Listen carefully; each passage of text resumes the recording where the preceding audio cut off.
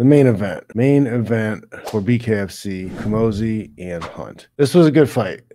It was a good fight. The size was definitely a factor because Hunt wasn't able to like bully Camozzi around. Camozzi needed more output. He's not exactly super fast with his hands, but he still gave Hunt a lot of issues. He made this a hard fight for Hunt. I don't know if that was just because of the size or just a different skill set level. Maybe some of the guys that Hunt has fought are not that high of a level as Camozzi. He's not that old yet, I don't think. I don't think he's my oldness. It was a good fight. We didn't get a finish. Did he go to a split decision? I couldn't tell you. It could have went either way, honestly. Hunt is doing pretty good. He's been doing really well for bare knuckles. He's shining for sure. It's a good fit for him. He doesn't look like he's taking that much damage either. His defense is good for this type of fighting. He seemed more athletic and faster than Camozzi, but he wasn't, I don't know, his output wasn't really there. And I think maybe it was the size. He was just hitting a bigger target and a bigger person than he's really had to fight before. Maybe I think he could have had a little more output. I hope you guys are watching the bare knuckles. If you guys haven't given it a chance, if you think maybe it's too raw and violent or the skill level isn't there, it is raw and violent, but it's not. It's like whatever. It's a fight. Come on, grow up. We're not children. You don't need school marm putting padding on everything, sanding all the edges down. Come on, guys. A little rough. It's okay.